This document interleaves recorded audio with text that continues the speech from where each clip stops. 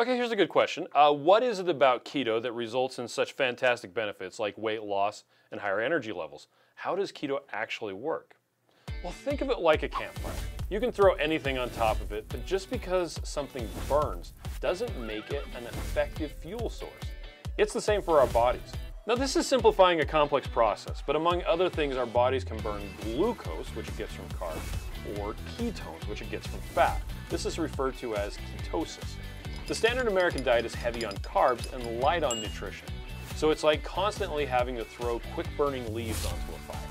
Not only does it take a ton of leaves, aka carbs, to keep the fire going, which is why you have cravings and constantly overeat, but it also burns super hot and then dies to almost nothing, which is why you get those energy crashes every afternoon. Stoking the fire becomes a full-time job. You can't focus on doing anything else, and the byproduct of using this as your main fuel is often lots of unintended damage, such as inflammation, heart disease, obesity, reduced immune system, gut issues, reduction in metabolism, increased flatulence, etc.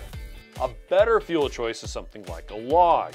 Once you get your fire to start burning logs, you get nice, sustained, constant, long-lasting heat that allows you to focus on other things in life, knowing that there will be light and warmth for a long period of time.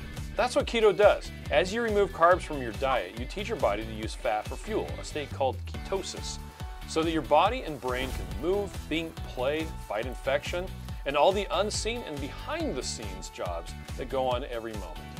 And bonus, it burns fat rather than stockpiling it for some future use you'll never actually get to. So that's how keto works. Check out ketochow.xyz for more about the simple science behind this way of eating.